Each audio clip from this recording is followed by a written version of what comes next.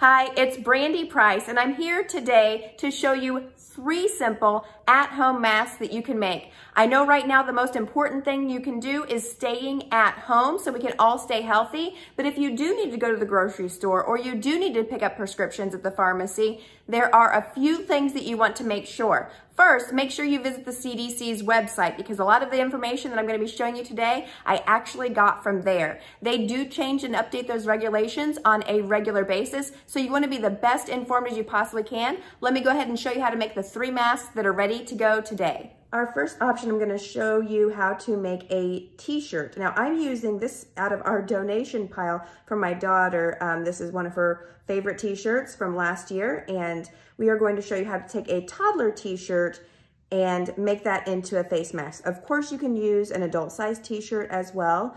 Any size will work, but this is pretty handy if you have a child's t-shirt lying around. I'm going to show you why. First, you're going to fold up the t-shirt, and this is going to be where your face would go. You're going to use these arms that are pretty handy here to go ahead and tie around the back of your head.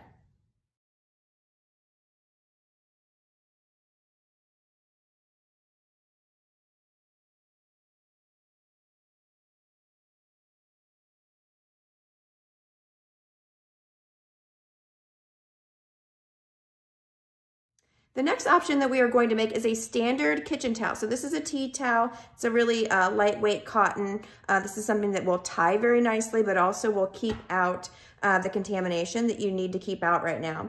The first thing that we're going to do is take it from the adjacent corners. So you have this corner here and this corner right here. We are actually going to use those to make your mask by flipping that over and then utilizing the corners to tie.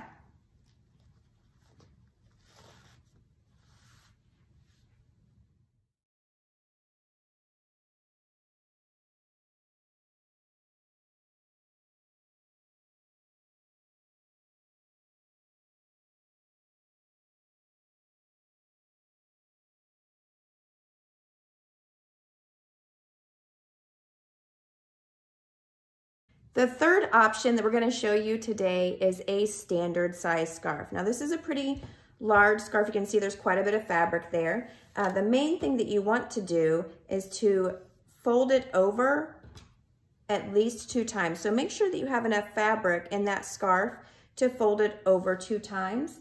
And you're going to use the ends that we have here to be able to wrap this around, to be able to make sure that we can get it tight.